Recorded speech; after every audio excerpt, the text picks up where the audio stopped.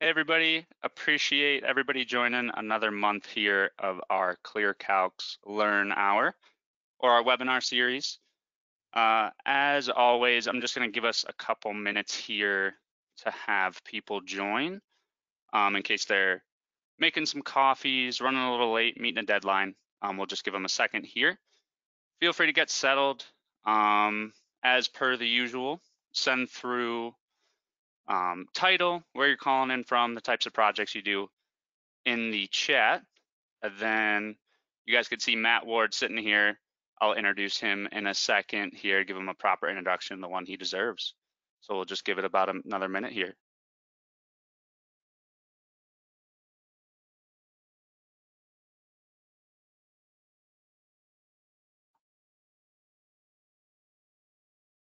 All right, how many do we have? We have about 34. So we'll wait just another minute, like I mentioned. Appreciate everybody joining.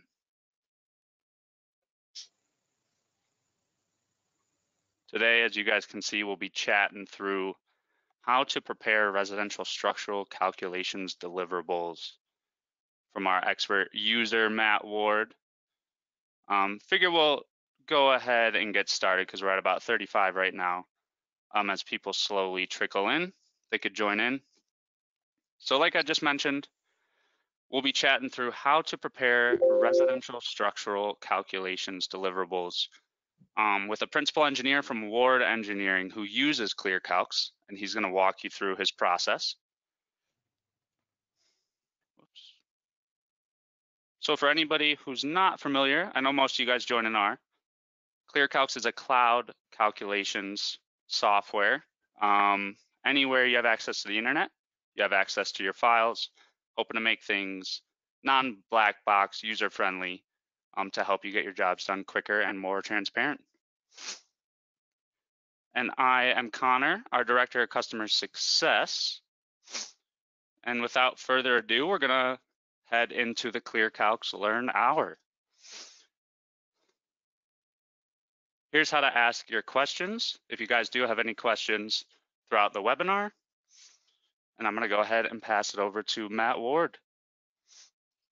All right, sounds good, thank you. All right, so just let me know when you can see my screen. Can you see my presentation? Oh, sorry, I gotta hit the show my screen button. How about that? Yep, we got you. Thanks, Matt. All right, sounds good. All right, so you can see my screen now? Okay, sounds good. All right, so, all right, thank you everyone for joining me today. So as Connor mentioned, I got to know Connor through using ClearCalcs over the last year or so, and it's a great software. And recently he asked if I'd be willing to give a presentation on how we do the work that we do. And I was more than happy to do that. So with that being said, that's my goal for today is to show you how we do the work that we do at a very high level.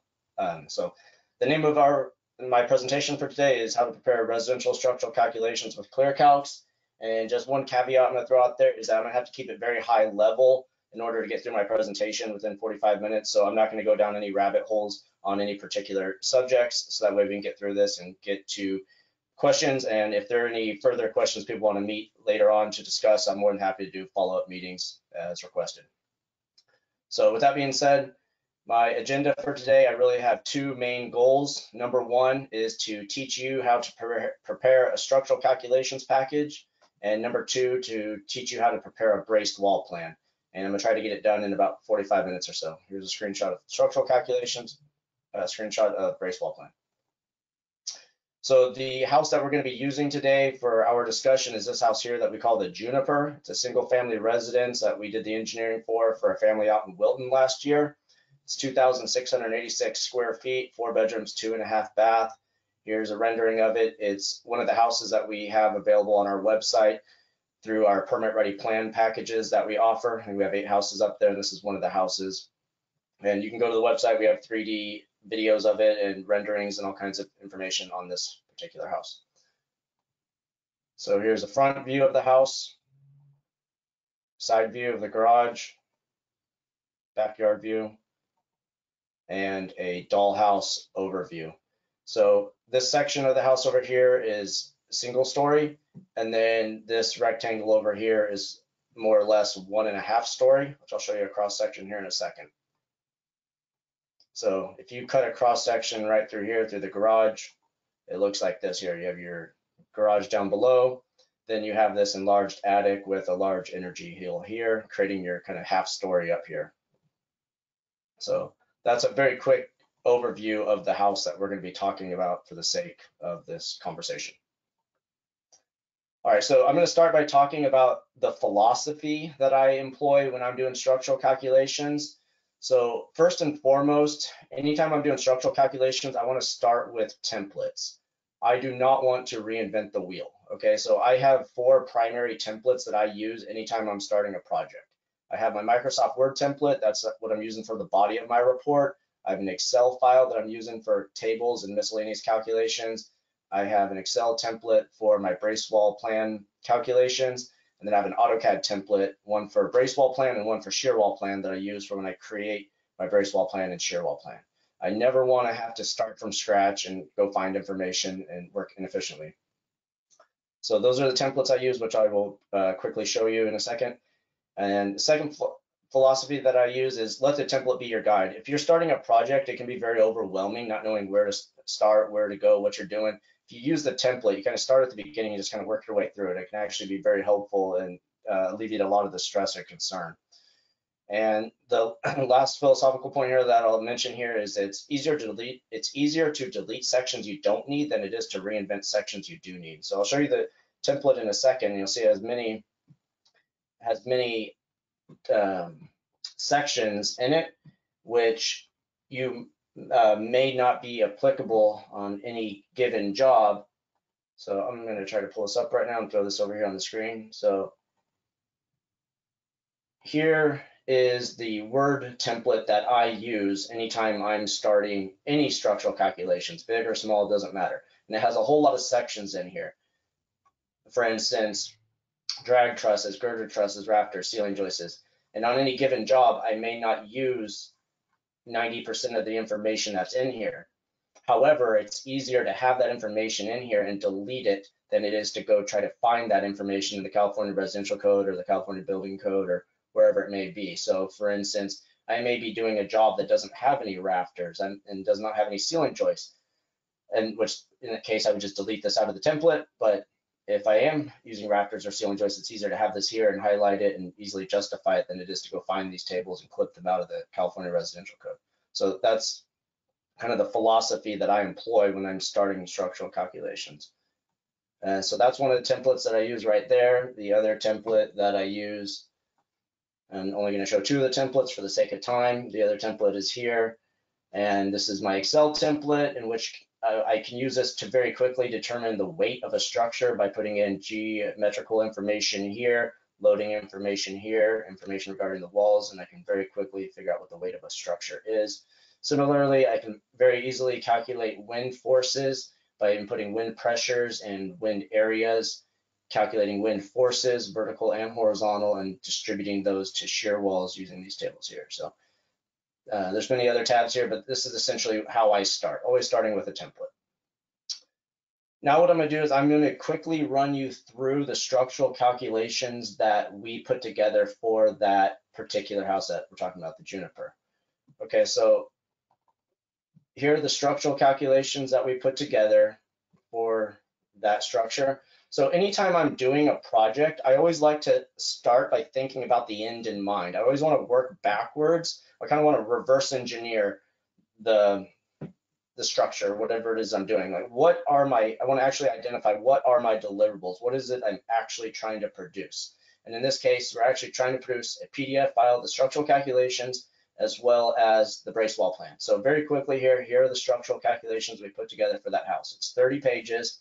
It has my lateral information, my gravity information, brace wall panel design, information on my girder trusses and beams, which we'll talk about later.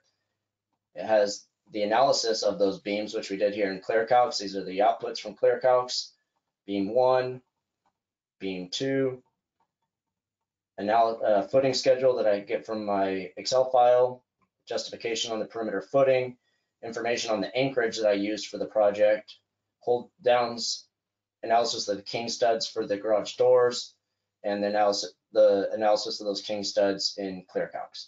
So at a very, very high level, this is a structural calculation package that we put together for that structure. So I want to show this to you so that way as I'm talking about it, you kind of have this in the back of your head.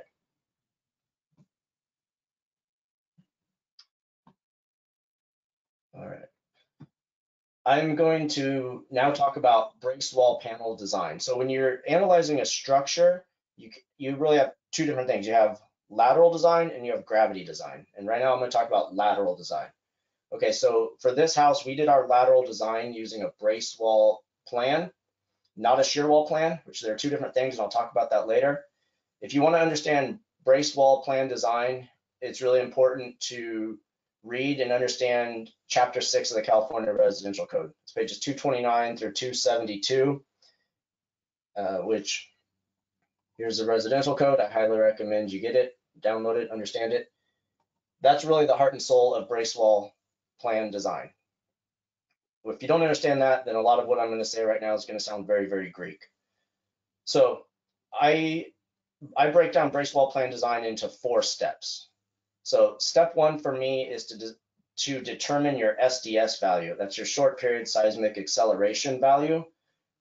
And there are multiple ways that you can do that.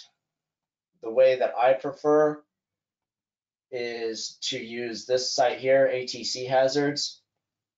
And so you can come here, you can type in the address. So in our case, Wilton, California, 95693.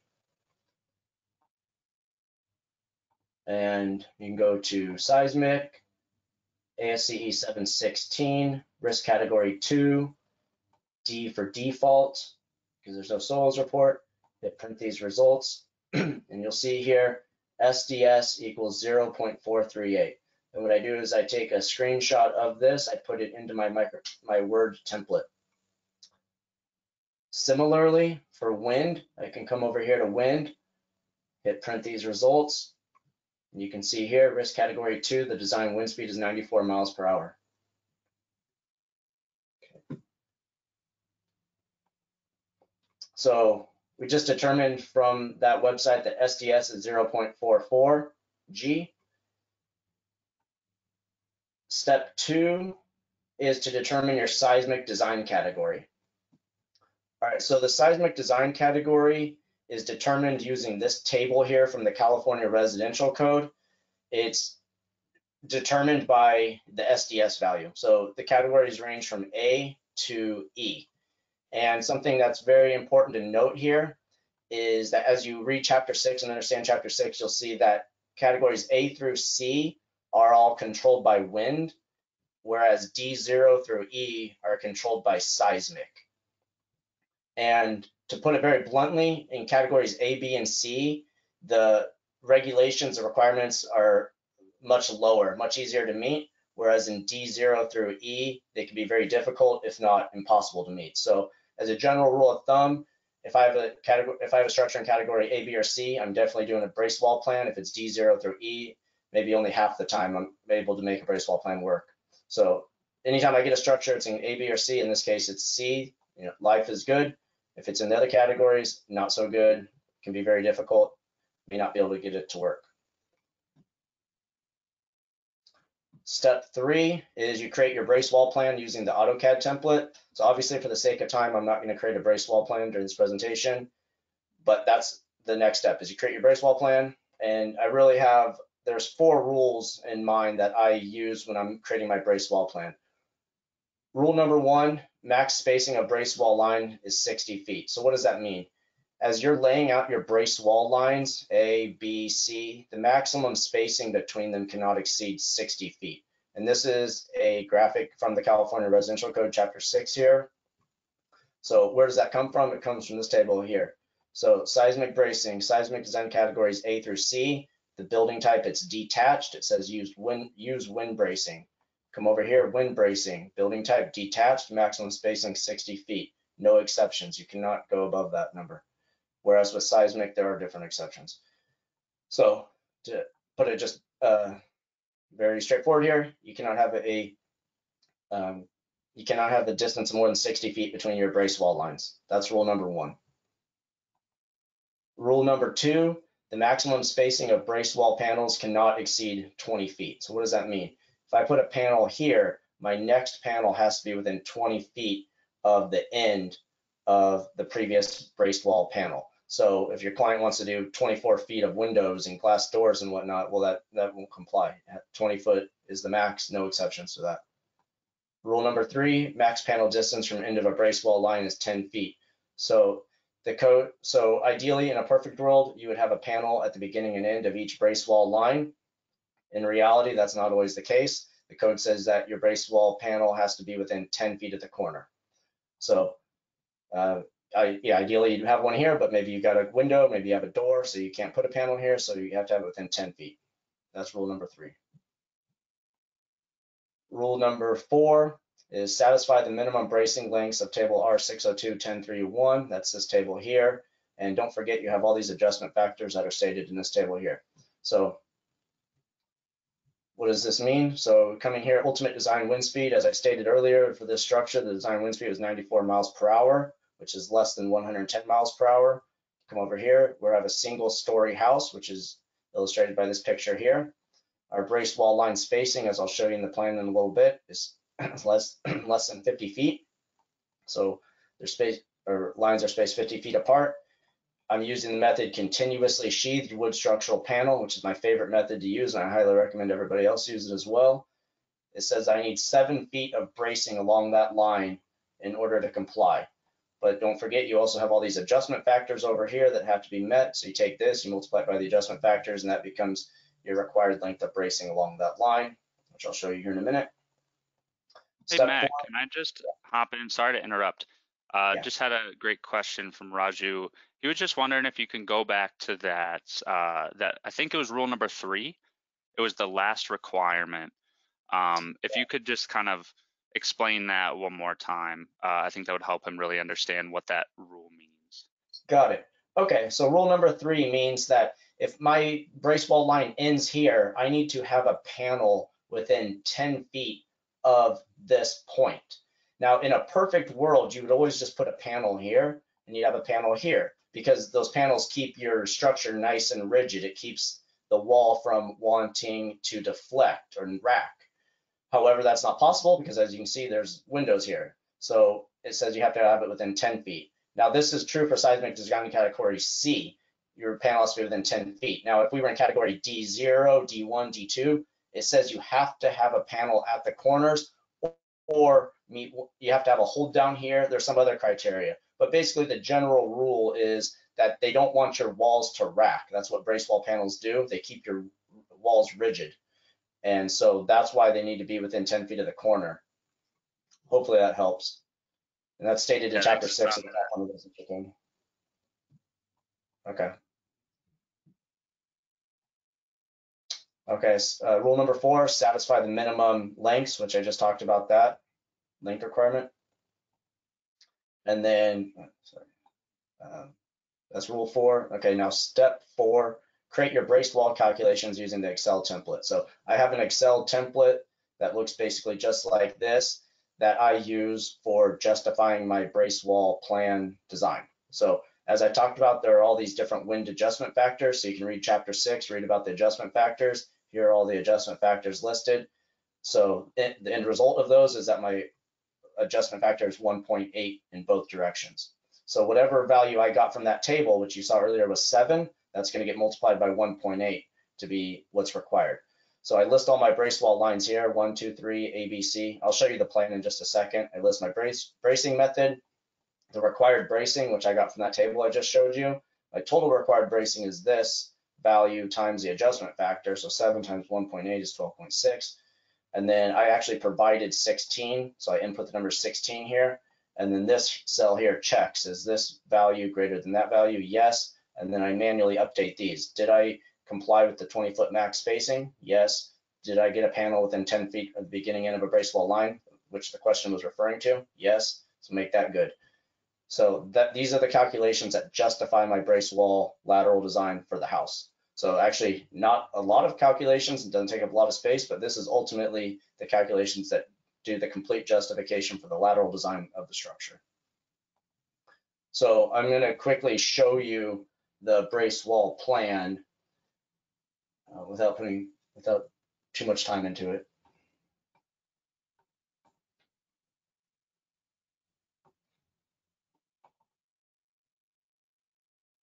So here is the brace wall plan that we submitted for that structure.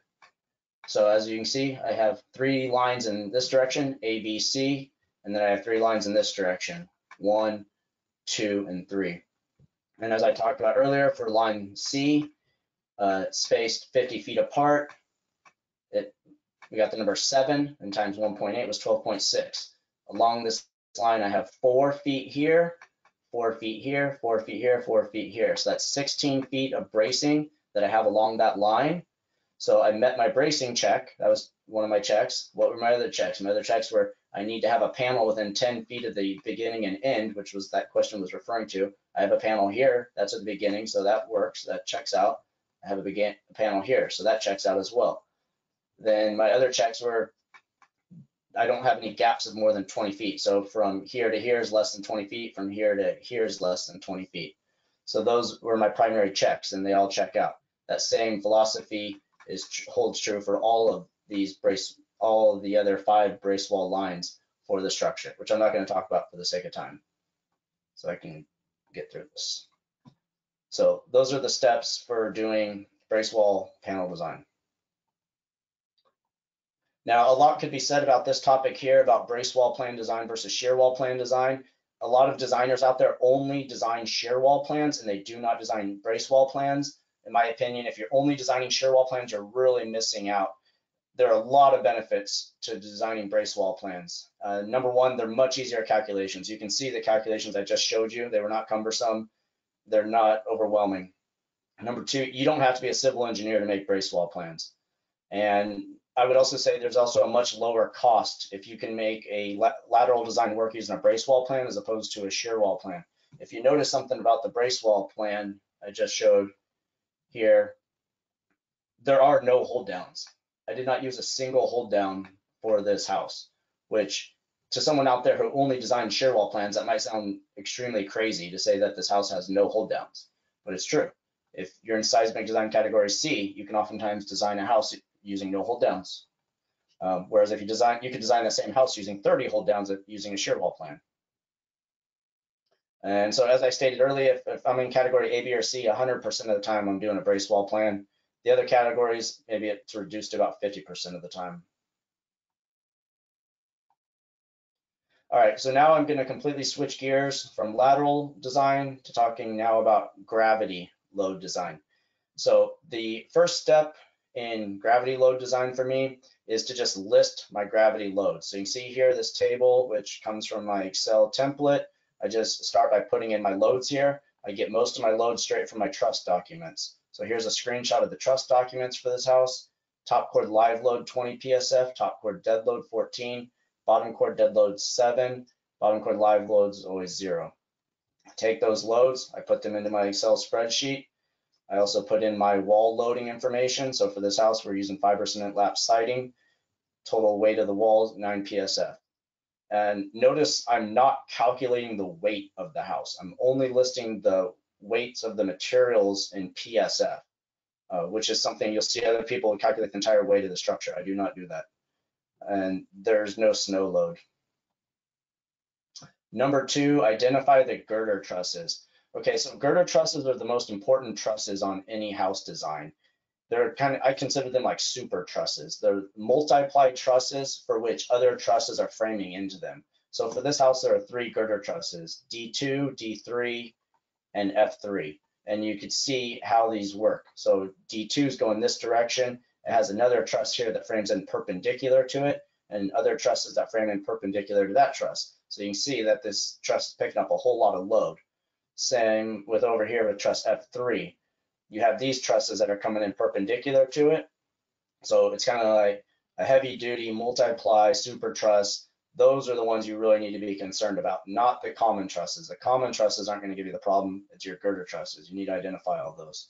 So for the sake of this example, I'm only going to talk about girder truss F3 and how I use that in my Excel spreadsheets. So F3, it's a 2-ply truss, and here are my reactions down there. Okay, so I've identified my girder trusses. So I'm going to list those girder trusses here in my Excel spreadsheet. So like I said, our girder trusses were D2, D3, F3. Sorry. All right, so I've listed them. I've put that they each have 2 ply. I list their joint number. And then in this cell here, I'm listing what the reaction is from the truss document. So keep this in mind, 5,417 and then 5,483. Those are the reactions from those girder trusses. So that's step 3. And you'll see here, those numbers I just said. Here's the girder truss, reactions, 5,417, 5,483. Those are the numbers I put into the spreadsheet. Step 4, which is what we're showing here in red, list the post/cripple studs, and footing size will populate itself in red. And for beginners, I recommend sizing posts and footings in ClearCalcs. Okay, so how does this work? I've put in that reaction of 5,417. Then I have to come over here and I have to identify, well, what post is going to be underneath that girder truss. So from experience and using ClearCalcs, I've identified that I'm going to put in a 4x6 Doug for number 2 post there.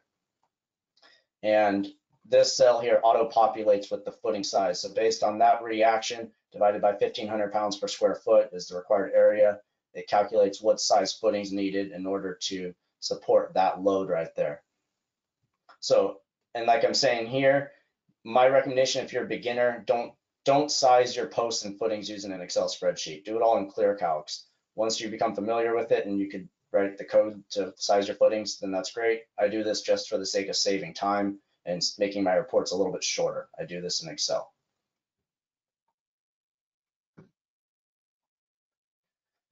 Step number 5, list the beams that you will analyze. Use discretion. Do not analyze all the beams. Okay, so we started at the top. We analyzed our girder trusses. We got the reactions. Now we're going to identify the beams that we're going to actually include in our report. So a house may have 50 headers or a bunch of patio beams and whatnot. You do not want to provide a calculation for every single header or every single beam for that house. You want to try reducing it down to 2 or 3 or 4 beams. And so that's a bit of an art, which I'm not going to get into that too much, but basically you want to try to identify the beams for which if you do the calculations for those beams, all of the other beams for the structure are justified by default because they have a more conservative loading or span length or both. So for this structure, I've identified 2 beams that I'm going to do calculations for. Beam number one is the garage door header. It's 20 feet long. Beam number 2 is the front porch beam, which I believe is 11 feet long. So I just identify those. I put those into my Excel spreadsheet here. That's step 5. Step 6 is I'm going to analyze those beams that I identified in step 5 in ClearCalcs. Okay, so this is where we actually start using ClearCalcs now. So beam number 1 that I'm talking about is this garage door header, 20-foot long garage door header. Here's a screenshot of it from the roof framing plan. And beam number 2 is the front porch beam. It's a 6x10 Doug fir number 1. So just to give you an idea of what that looks like in the plans. So your beams will typically be shown on your roof framing plan. So here's the roof framing plan for the house. Over here's this garage door header spanning 20 feet. It's a 5 1/4 by 14 parallelogram PSL. Beam number 2 over here, 6x10 Doug fir number 1, this patio beam right here. Those are the 2 beams I'm going to analyze. I'm not going to analyze every other beam for this house, every other header. That would make Matt, yeah. Sorry for interrupting here. Just got a great question from another Matthew Robles. He had a question. He just said in his local area, he's found that the building officials pretty much require every beam in their home to have a calculation. He was just curious, just knowing that state by state, county by county, it differs. Does your local jurisdiction just need kind of those worst case beams? Yeah, just worst case scenario. So most of the jurisdiction I work with, Sacramento County, San Joaquin County, Amador, City of Sacramento. And no, they don't require a calculation for every beam in the structure. But you do need to have every beam accounted for kind of by default. So for instance, this beam right here is 6x10 dug for number 1. Okay, well, all of my headers for the house are 6x10 dug for number 1. So as long as this is the worst case 6x10 dug for number 1, then we're good, because this beam here will now cover the design of all of the rest. Whereas, contrast that with if I said all my headers for the house were 6x10 dug for number 2, or 6x8 dug for number 2.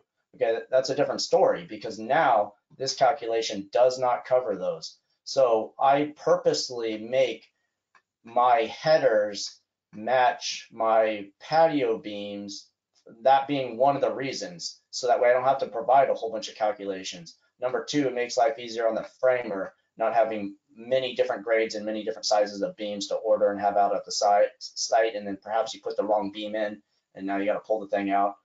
Same with garage door headers. So like this one here being 5¼ by 14. If there was another garage door over here that was only a 10-foot garage door, I would still use that exact same grade just to make life easy on everyone. So hopefully that answers the question, but no, you don't need to go doing a calc for every single beam in the house. All right, thanks, Matt. Appreciate it. Yeah, and I just realized I was pointing at a screen that you guys cannot see, so sorry about that. So yeah, what I was trying to show is this 6x10 here, justifying, actually, wait, okay, yeah, I have to put it here. I keep confusing myself here. Okay, so now you can see my roof framing plan. Okay, yeah, so this 6x10 here justifies the 6x10s for the rest of the house. Same with if I had a second garage door over here, I would use that same grade right there. So sorry about that.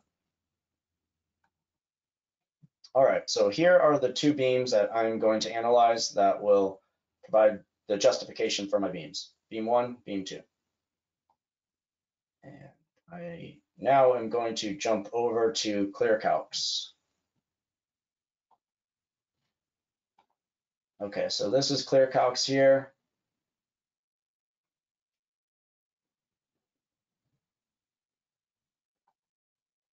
All right, so over here is kind of the standard project details and member information. And then down here is where it actually lists the calculations that you have for this particular project.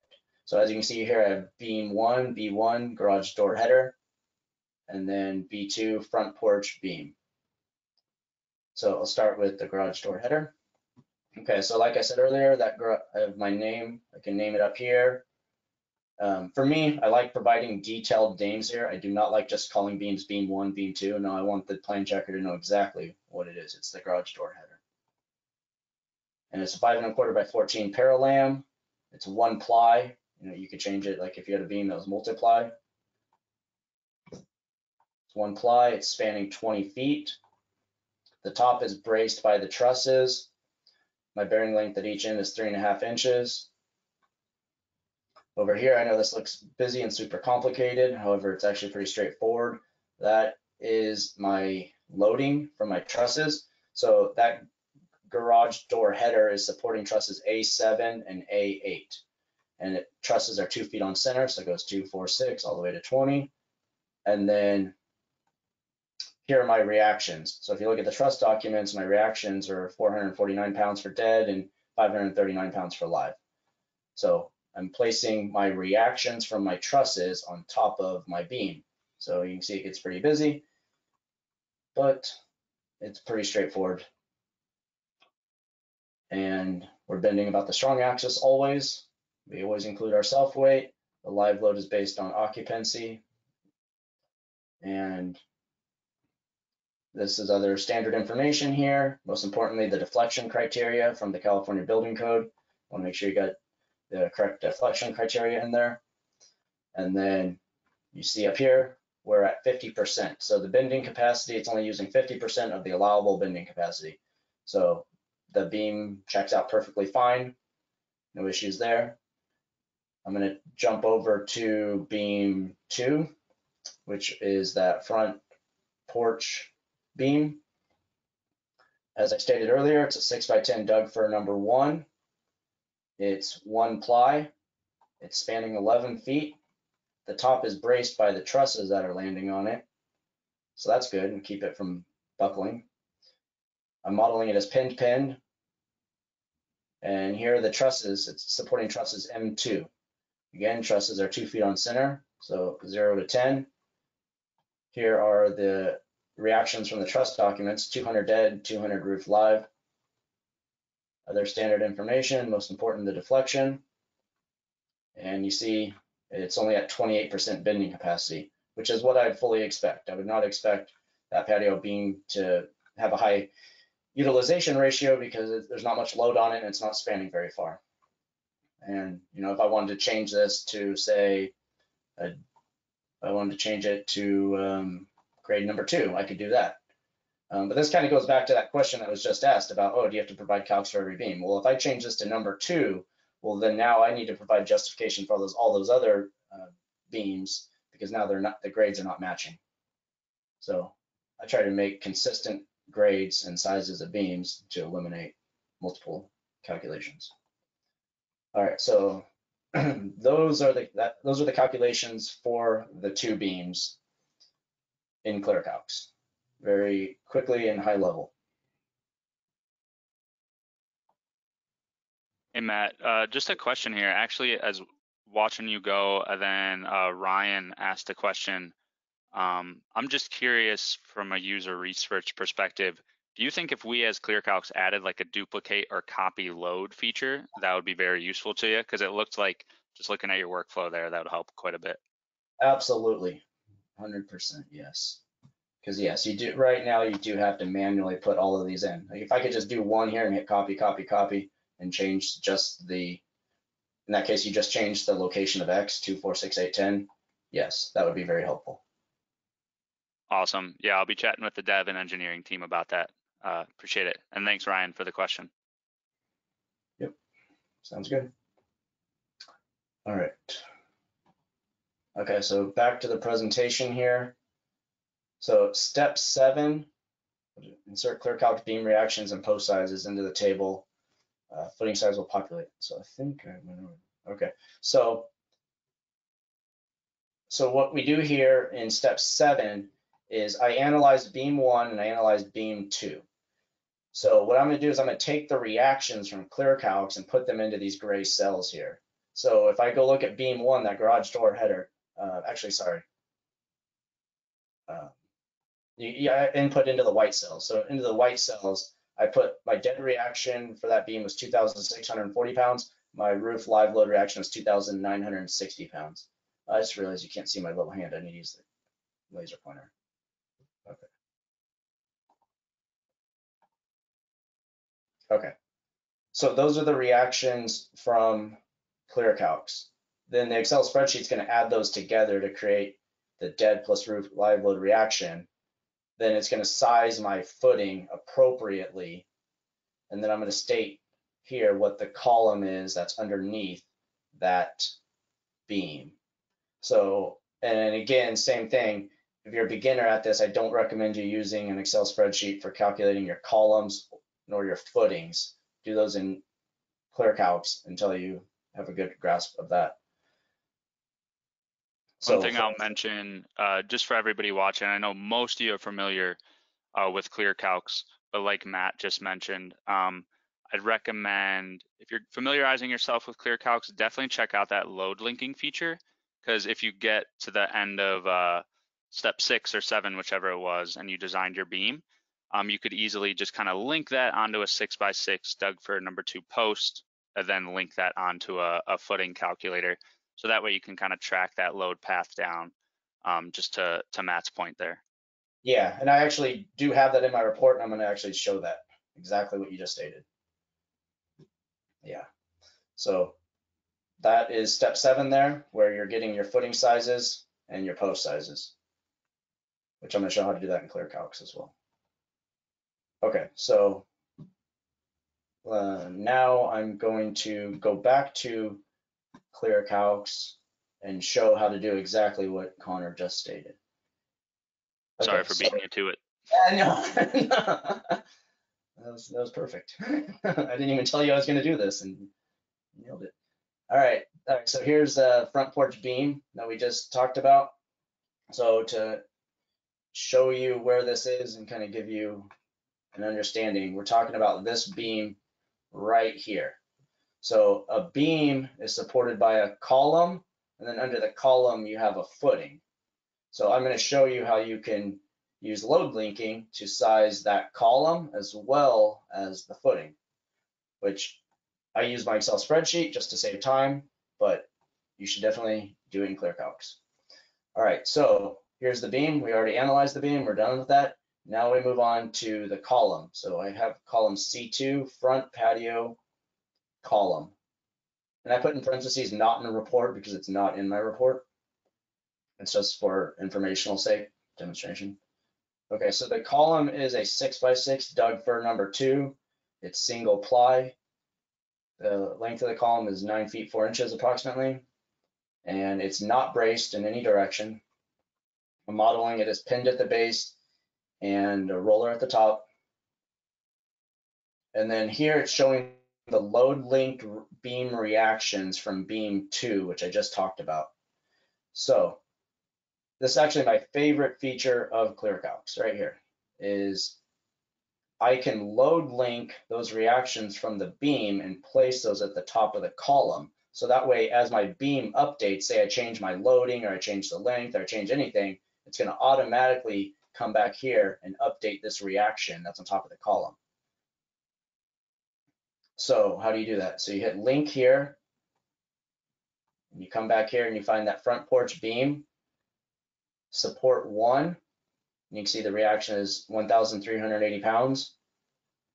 Then come here and load link the other end and front porch beam. So you need the second end as well. You need 2 ends because I'll just quickly show this. Any given column has 2 beam reactions. So here's a column. It has a reaction from this beam over here, has the right side reaction from this beam, and the left side reaction from this beam. So you always need to put 2 reactions on a column, depending on how you do things. So there are the 2 reactions. So those are your gravity loads. And then as far as lateral distributed loads, a lot could be said on this topic, but what I'll just say is that generally speaking, the lateral loads for the house are being taken out of the house by the braced wall panels, not by the columns. So I'm typically not sizing my columns to resist any wind or seismic loads.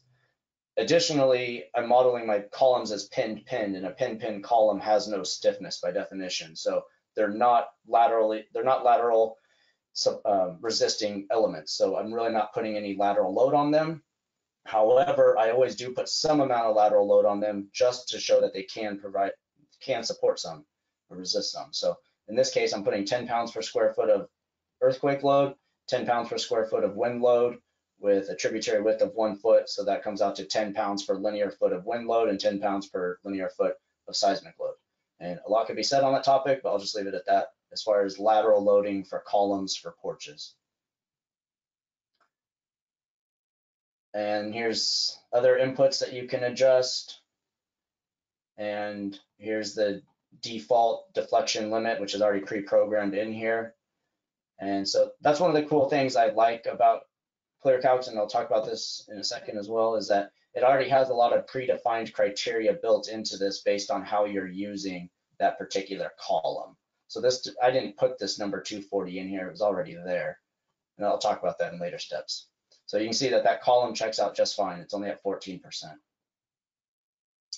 Then we're going to analyze the footing that's underneath that column. So just the same as we took the reactions from the beam and put them on the column, we're going to take the reactions from the column and put them on the footing.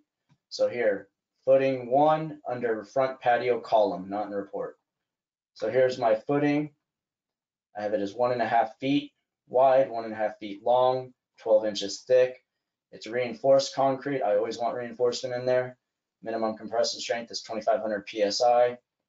Our column is a 6x6, so that's 5.5 by 5.5.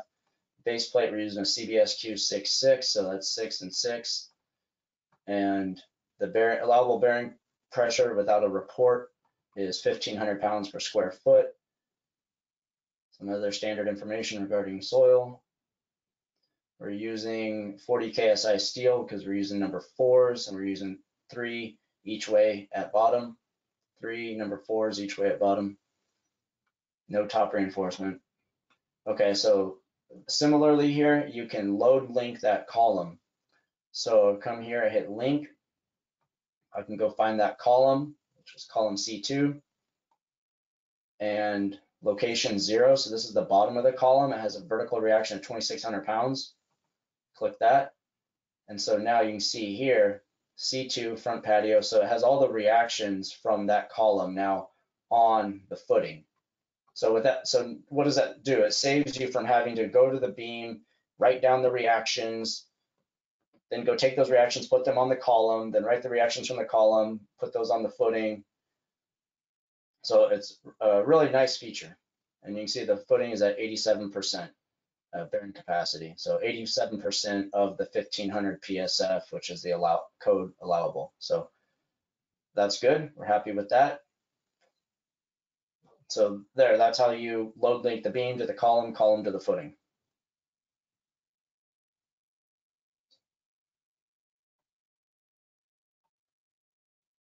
And then here, I'll just quickly talk about connections. So most importantly is this table here, R60231. So that's in the California Residential Code in the first couple pages here of chapter 6. So here's this table here, the most important table in terms of connections. Basically, it specifies how to connect every piece of wood to every other piece of wood. And as far as like special things that I would use, Simpson H1s for connecting my trusses to my top plates and hold downs. So I'm either using DTT2Zs or HDU2s. And as you saw on this project, we didn't use any hold downs at all.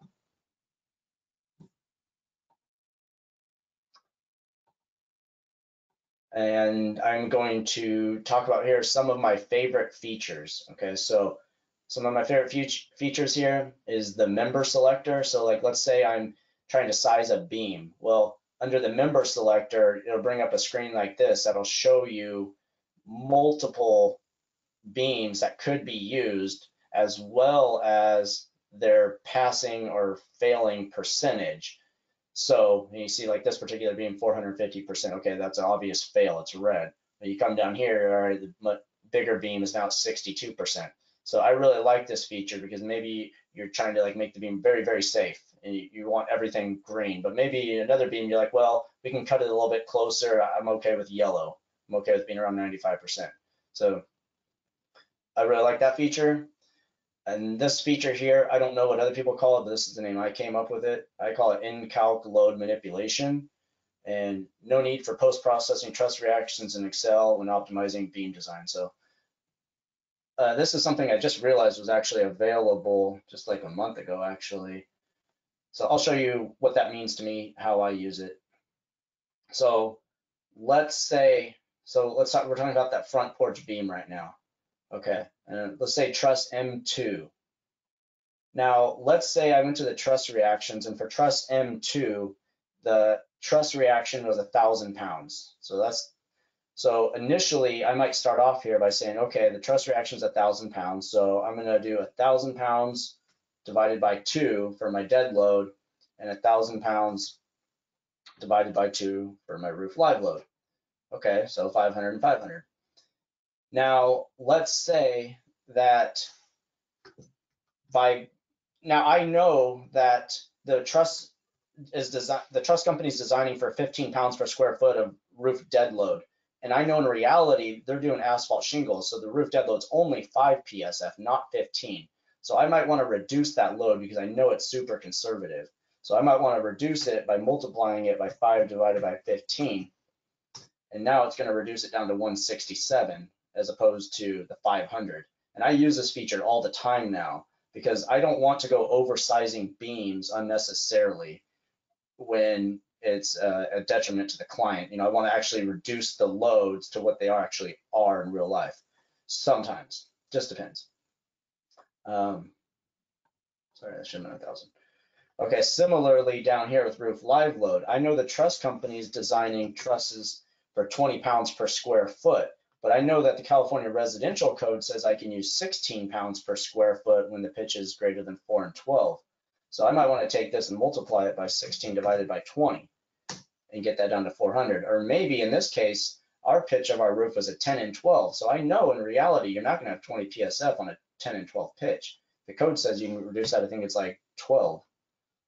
So maybe I want to reduce that roof live load down to 300. So I really like this feature because I can manipulate the loads right here in ClearCalcs. Prior to a month ago, I actually used to always do this in Excel. So I'd create an Excel table where I'd go in there and I'd put, okay, what's the truss load? What's my manipulator? Blah, blah, blah, blah, blah, and then take that, put it in here. But now I can just do it right in here. I love it. So I use that feature a lot when I'm trying to optimize a beam design. And next feature here, the simple traffic light indicators. So I really like the green, yellow, red feature. That's really nice. I can very quickly tell if something's passing, failing, how close I am. I can optimize a lot easier. I think it, colors, nice feature. And the next three, the next feature here, beams and columns have subcategories. Okay, so let me show you what this is. So let's say I'm adding a column, or so adding a calculation here, wood beam ASD. So what's really cool, I really like, is that it has multiple categories of how that beam's used. So how is that beam being used? Is it being used as a rafter, a ridge beam, a deck joist? There's many ways a beam could be used. And depending on which one you select, it's going to give you inputs that are specific to that application. So if I say a rafter, it's going to give me inputs that are specific and ask me questions that direct my thinking. So it's going to ask me, well, what's the pitch of that rafter? What's the length of the rafter? Then, well, what's the spacing of the rafter? So it kind of like makes it dummy proof in a sense. So like it kind of makes it easier for you, as opposed to if you only had one thing that's just a wood beam. So other softwares that I've had will just simply have wood beam. It does not break it down into multiple categories. And then you have to do all the thinking on your end. This takes a lot of the thinking out of it. The other feature that I really like is the load linking. So I already discussed load linking. To me, that's a huge time savings. Other software that I've used does not have load linking. And then every time you manually have to get the reactions from a beam and then write it down and switch it to the column to the footing, you have the opportunity to make mistakes in terms of maybe you wrote down the wrong load, or maybe you put down the wrong direction and used a positive sign when you should have used a negative sign, or vice versa. So the load linking is wonderful. I love it. And then the last feature I'll talk about here is what I call auto update of load linked items. And so you can know immediately if something else is going to fail based on loading that you change on a completely different item. So for instance, the front porch beam, okay, so beam 2. So like I showed you earlier, the front porch beam is connected to the column, which is connected to the footing. So if I come here to my front porch beam, I can come here to my loading and play around with it. And let's say I made a mistake and, oh, the loading here is not 167 pounds. Maybe it's 10,000 pounds, for instance, which is not realistic, but let's just see what happens. So it should immediately tell me that, okay, the beam's going to fail. And you can see this little gear right here turning, and this gear right here turning, and this gear here turning. So these are updating. So it's updating the column because it knows the column's supporting that beam, which just got a higher load. So this will probably fail. Oh, the footing just failed. So it just told me the footing failed, which is great. That's very, very good information. Now I know that something's going to have to change here. I cannot have that amount of load on the beam because I might be in a situation where the beam passes, but the footing fails. And so I like the fact that I can see all three at the same time and know where everything's at by changing the loading on one thing. So for instance, right now this column's at 73%. It just updated, but the footing failed. So, and the beam failed. So that's an example of how the load linking between the three can all be seen at one time and understood very quickly how you need to react and how you need to then change something. And then quickly, I'll just say here, the template files I talked about, they're available on our online store, so you can go there and check them out. They're available there. And then I'll just end by paying homage to a great professor that inspired me to love structural engineering, Dr. David Fletcher. Here's my contact information. If anybody wants to do a more detailed discussion on anything I talked about, I'm more than happy. And with that being said, I'll open it up to questions and to Connor. Thank you. Yeah, really appreciate it, Matt Ward. Thank you. Thank everybody for joining. Matt, like I mentioned before, we kind of hopped on live. Really appreciate you taking the time to do this for me and the ClearCalcs team. As you know, and as a lot of other ClearCalcs users know, probably the number one question I get during demos is, really closing that gap. How do we take this online software that's doing calculations and really picture, this is being used to design real physical homes. So really appreciate it, Matt. What I'm gonna do is just share my screen once I find myself on the screen sharing thing. So what we will do is just hand it over to questions. Another thing I wanted to bring up, there we go, is our Built with ClearCalcs challenge that we're going to be doing over the holidays. Wanted to, like I just mentioned, kind of continue to build this community and allow everybody to, showcase what you've been building with ClearCalcs, and then also allow you guys to see what other users in the ClearCalcs community are building. So we'll be sending out an email about this to follow up the webinar with this webinar recording as well. But just wanted to preface this because I think it'll be a great fun thing to do throughout the holidays. All right. And then open it up for questions. I did get, thank you, Laurent. Laurent, who's our head of North American engineering content, said thanks. John Stanton said thanks. Matt, I do have a question from Matthew Robles. You brought up the connection schedule in the California residential code. He was just curious if, what the main differences are between that and the IRC or IBC, if any. Yeah, I've been asked that question. I've never gone line by line to compare the two of them, but I think essentially they're probably the same. Yeah, so in California, we don't use the IBC, we use the California Residential Code and the California Building Code, which are derived from the International Residential Code and the International Building Code. So we don't use those codes exactly, but California's version of them. And yeah, my understanding from the things I've actually checked and looked at, they've always been the same, but I've never checked every single item. But the plan checkers will definitely call you on that. If you put the California Residential Code fastening schedule onto the plans for a commercial project, they'll tell you put the CBC attachment schedule on there, even though it may not be any different. All right, appreciate it, Matt. And great question, Matthew. Kind of to echo what Matt just said, Matt and Matt. Do encourage you, if you are in California and you are using either CBC or CRC, just use your engineering judgment there and kind of look side by side IRC versus CRC, just to make sure you're taking into account any major differences. Hopefully, like Matt mentioned, your building official or permit reviewer will notice that, but we're all human, so definitely use your engineering judgment there. But great question. Yeah, the rest are just, I appreciate all you guys sending through the kind words. Matt, I'll have to send you all the thank you and amazing jobs that everybody's saying. So no real questions here. That just means you did a great job doing the webinar. Very thorough. Again, we really appreciate it for me and the entire ClearCalcs team. Thank you everybody for joining. We'll be sending out a follow-up email. Feel free to reach out to Matt, like he mentioned, if you have any additional questions. And then we will also be touching base on that Built with ClearCalcs photo challenge, just to allow you all to showcase what you've been doing in ClearCalcs and hopefully close that loop for everybody to remember that these calculations we're doing online on our cloud-based platform are resulting in real physical homes being built. That's super exciting to remember as we're doing them.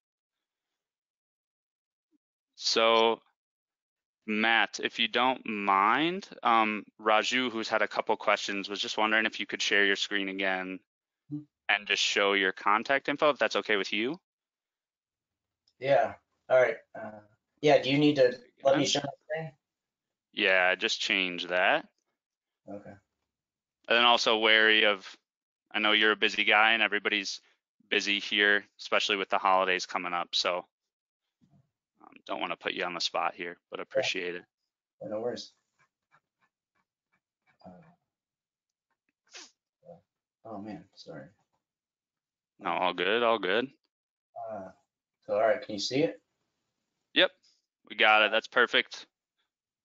Okay. A Cool. beautiful pic of your kids as well. My inspirations. Yeah. Yep. All Awesome. right. Well, appreciate it, everybody. I'm going to let everybody go because we're at time here and I know everybody's got places to be, deadlines to meet. So enjoy the rest of your day. And Matt, thanks again. Bye. I'll be in touch right after this. All right. Sounds good. Thank you. Bye, Connor. All Bye, right. everyone. Thanks, guys. Bye.